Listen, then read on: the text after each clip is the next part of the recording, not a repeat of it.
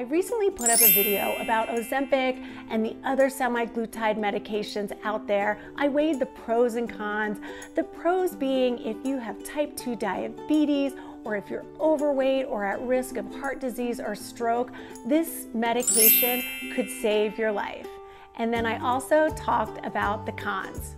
If you're just trying to lose a little weight, Ozempic may not be the right choice for you. And I mentioned this in that other video that there are two main reasons you should rethink or reconsider taking Ozempic. One would be the risk of muscle loss, and two is you're gonna gain the weight back. But there's something out there that is all natural and research backed and proven to do a lot of the same things that Ozempic does. It is called apple cider vinegar.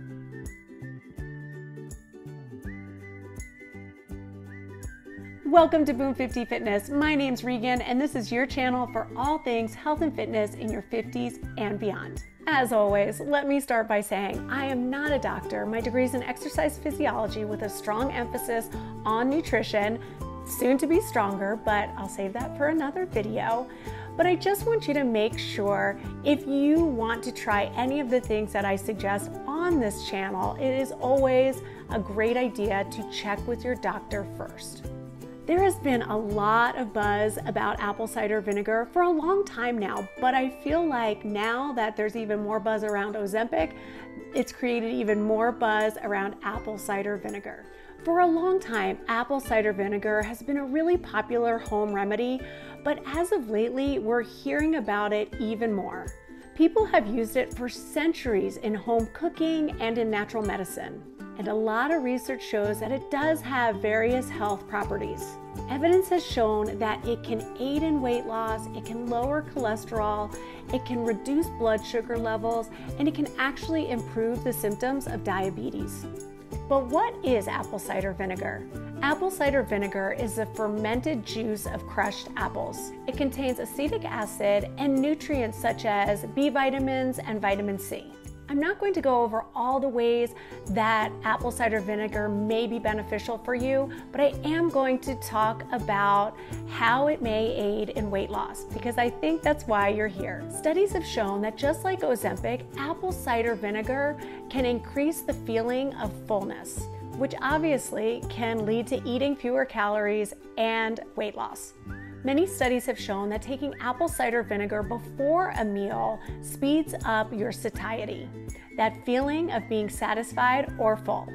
This study not only showed that people lost weight, but that they decreased their belly fat. Now that is exciting. But the big difference between a drug like Ozempic or taking something all natural like apple cider vinegar is the apple cider vinegar can just be a new lifestyle habit that you adopt. And Ozempic, if you want to keep the weight off, you're going to have to stay on it. And who wants to be taking meds for the rest of your life if you don't need to? So along with diet and exercise, apple cider vinegar might be something you want to consider adding in to your health journey.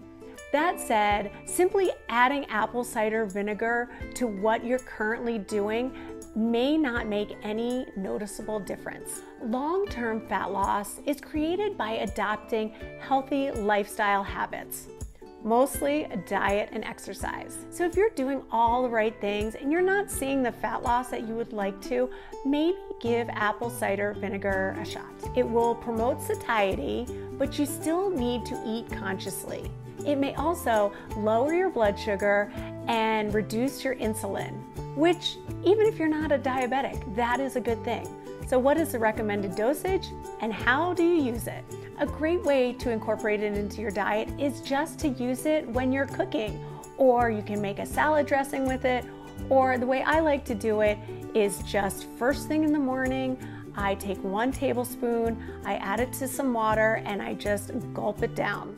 And I'm not gonna lie, it tastes like crap. Most doctors will recommend an organic, unfiltered apple cider vinegar.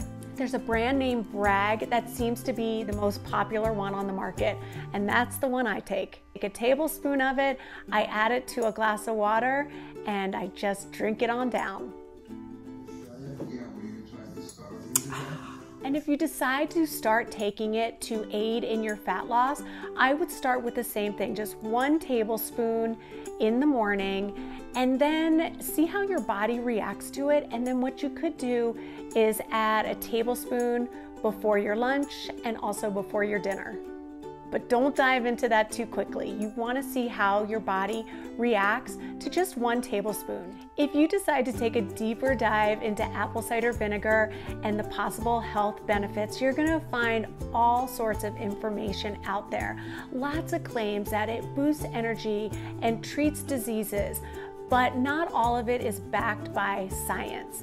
But when it comes to fat loss, reducing cholesterol, lowering blood sugar levels, and improving diabetes symptoms, the research is there and it is safe to take, but make sure you take it in moderation. I hope you found this video helpful, and I'd love to know if you take apple cider vinegar, or if you've considered taking it, or if after watching this video you've decided to try it. Check with your doctor first and leave me a comment down below. Thank you so much for watching. My name's Regan and this is Boom 50 Fitness, your new BFF.